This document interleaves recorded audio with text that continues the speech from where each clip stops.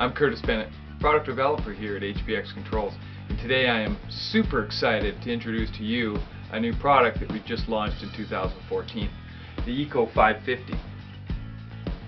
As you can see, it has a full graphic display. It has a 3-button interface for very easy and intuitive programming. Some of the major features of the ECO-0550 are you can do up to 3 stages of heat pump or 2 stages plus a backup. You can run the reversing valve and or 3-way valves, and it has outdoor reset not only on the hot tank now, but on the cold tank. If we take a look inside the wiring chamber, you can see that it's very easy to access just by the flick of a screwdriver, and it's got color-coded and keyed terminals and a very large chamber for the wiring as well. So these are just a few of the features that we have in the new ECO-0550. When you first power up the control, you'll see that it's an ECO-0550 with a version 1.0. We'll also give you a choose control type of the geothermal. We've left space in here for future applications.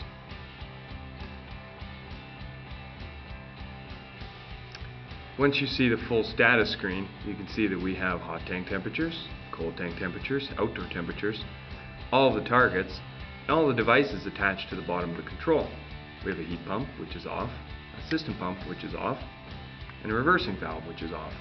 You can also see by the backlit display that it has different functionalities when devices are on.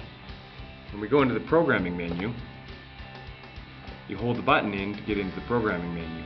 This allows us to see the heat pumps and change functionality on the heat pumps, set up our tanks, set up backup, and set up priority to cold or hot. Using the buttons, we can go to any of these selections. If we go into the tank selections, we can see that there's a hot tank setup, a cold tank setup, cold weather and warm weather shutdown time. If we go into the actual hot tank setup, you can see some of the settings for the hot tank setup. If we go down and change the outdoor temperature from off to something else, you'll see that it intuitively changes the menu to let you know what you can and can't change for your separate options. To get out of this menu, you just hold the button down and it will pop you out one menu screen. It can also show you some of the backup options. We got backup time, backup temperature, backup differential. Go into the heat pump options. You can see that we can change up to 1, 2, and 3 heat pumps. We also have lag time to set up. We can rotate based on time and rotate based on cycles as well. Pop back to the main screen and you can see everything on the main screen again. So now you can see that we've set up heat pump 1, heat pump 2, heat pump 3, and the reversing valve. These also show us where they're hooked up to the control, so you don't even need a wiring diagram to hook up. This spot will hook up to the first spot on the bottom of the control.